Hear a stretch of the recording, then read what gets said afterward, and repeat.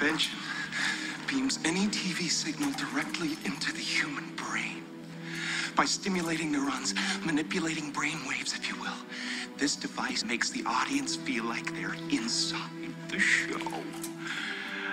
Why be brutalized by an uncaring world? Did you say manipulating brainwaves? Yes. But someone like you would never need it. Someone so intelligent, witty, charming. I just need a bit of additional funding for human trials. Let me show you, please. Now listen, Ed. I want a full set of technical schematics on this, okay? I want you to know we'll be full partners in this, Bruce. Look at us. Two of a kind! You call my assistant Margaret, she'll set something up. That's not gonna be good for me. I need an answer now. I think I deserve it. I'm sorry, Ed, then the answer is no. Tampering with people's brainwaves, mind manipulation. It just raises too many questions. Sorry. Thanks, everybody. Keep up the good work. Factory looks great. All right, everyone. Back to work.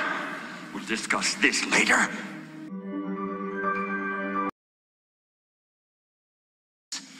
Is the point.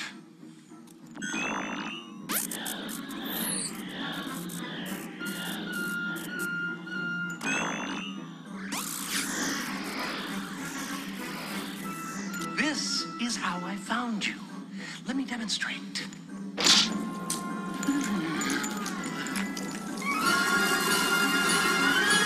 This is your brain on the box. This is my brain on the box. Does anybody else feel like a fried egg? I'll have a bit more, thank you. Oh, there's more. But only the first one's free. Here's the bargain. You will help me steal production capital so I can put a box on every TV in town and become Gotham's cleverest carbon-based life form. And in return, is everybody paying attention? Ladies and gentlemen, the future! My new improved box offers fully interactive holographic fantasy.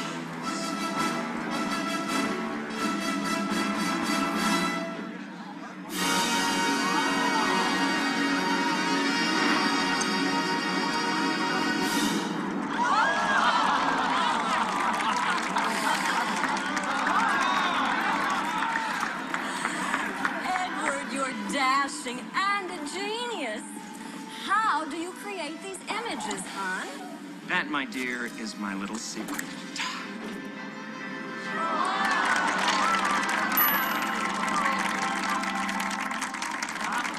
Fully interactive holographs. Only a high-frequency carrier wave beamed directly into the brain could create such images. Yeah, and you wish you thought of it. Yes, don't be a sore loser, Brucey. Step inside, give it a try. Edward, if you can introduce images into the mind, what prevents you from extracting images out of the mind? Oh, too timid to try my machine? Just say so. Shall we dance?